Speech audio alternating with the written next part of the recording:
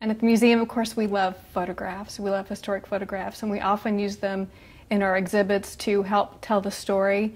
They capture a moment in time that's gone but not forgotten, and it helps the viewer connect and make a personal connection with the past, and that's what we really like to do here at the museum, is to help tell the story and make a personal connection with our shared past.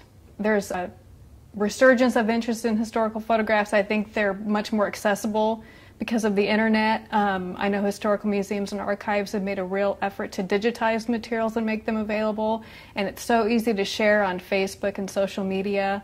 And there's always the nostalgia factor too, that people look to their own past as a way of having fond memories, and that helps to generate that interest as well.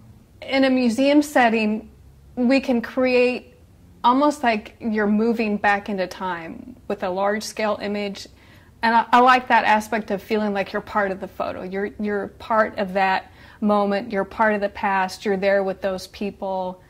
That's what I appreciate about old photographs. I feel like I'm there with them.